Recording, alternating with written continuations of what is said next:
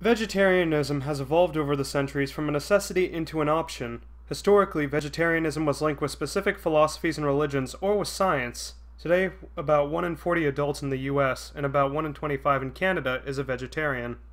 Vegetarian diets have evolved to include such new products as soy-based sloppy joes, chilies, tacos, burgers, and more. In addition, cookbooks that feature the use of a variety of fruits, veggies, and seasonings are enhancing food selections for vegetarians of all degrees.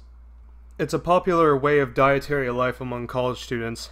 I should know, sometimes I go to the cafeteria and I get a salad, and maybe I put a little chicken in it sometimes, but for the most part I have an assembly of all sorts of varied things like beans, carrots, corns, with little to no dressing if possible. In response to this, dining services offer vegetarian products at every meal, such as pastas with meatless sauce and pizza. Plenty of teenagers are also turning to vegetarianism. Restaurants offer vegetarian meals in response to the growing number of its customers who want a vegetarian option when they eat out. Many customers cite health and taste as reasons for choosing veggie meals. As nutritional science has grown, new information has enabled the design of nutritionally adequate vegetarian diets. It is important for vegetarians to take advantage of this information because a diet of only plant-based foods has the potential to promote various nutrient deficiencies and substantial growth retardation in infants and children. Many vegetarians are very vulnerable to nutrient deficiencies in certain fields of their diet. An easy example to point to for many nutrient-deprived vegetarians is a lack of protein, because protein is so easily obtainable from eating animals. There's a disease that comes with severe protein deficit, often accompanied by infections or other diseases, and it's called I pray I'm pronouncing this right. Kwashiorkor, which is a word from Ghana that means the disease that the first child gets when the new child comes. This sort of disease is most common in third world countries.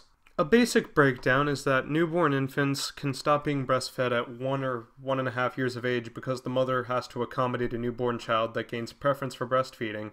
The older child's diet devolves from human milk into starchy roots and gruels, which provide far less nutritional benefit and diminished protein density. Major visible characteristics include growth impairment, like around 60 to 80% of normal weight for their age, and visible fatty liver, which makes them look like they have a gut, even though they barely have enough weight to accommodate themselves. Back to the topic at hand, don't let nutrient deficiency get you down from becoming a vegetarian. People who do choose a vegetarian diet can meet their nutritional needs by following a few basic rules and knowledgeably planning their diets. Actually, My Plate and the 2010 Dietary Guidelines for Americans emphasize a plant-based diet of whole grain breads and cereals, fruits and vegetables. In addition, the American Institute for Cancer Research promotes the New American Plate, which includes plant-based foods covering 2/3 or more of the plate, and meat, fish, poultry, or low-fat dairy covering only 1/3 or less of the plate. Yeah, I wish that was the New American Plate, but we're not seeing many changes in processed food plants or restaurant chains now, are we, people? For the most part, though, although these recommendations do allow the inclusion of animal products, they're definitely more vegetarian-like than most North American diets.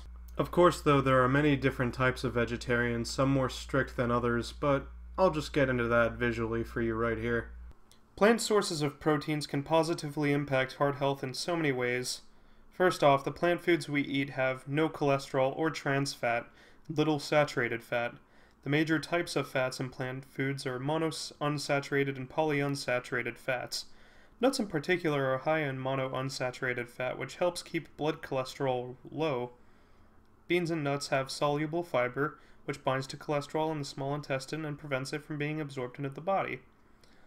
Also, due to the activity of some phytochemicals, foods made from soybeans can help lower production of cholesterol by the body. The effect is modest, about a 2 to 6% drop.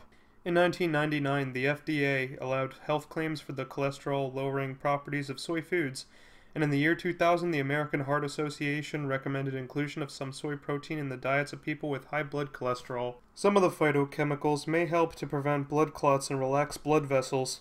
Nuts are an especially good source of nutrients implicated in heart health, because they include vitamin E, folate, magnesium, and copper. Frequent consumption of nuts, about 1 ounce of nuts 5 times per week, is associated with a decreased risk of cardiovascular disease. Moving on. The numerous phytochemicals in plant foods are thought to aid in preventing cancers of the breast, prostate, and colon. Many proposed anti-cancer effects of foods containing plant protein are thought to be antioxidant mechanisms.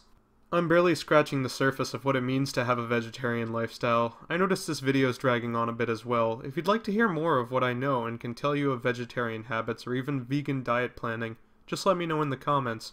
First and foremost, I'd like to explain and discuss antioxidants for you. Ask me anything else in particular, and who knows, I may know, and then I may be able to answer that question. It's been me, 51st Sheep, and I bid you adieu. I don't speak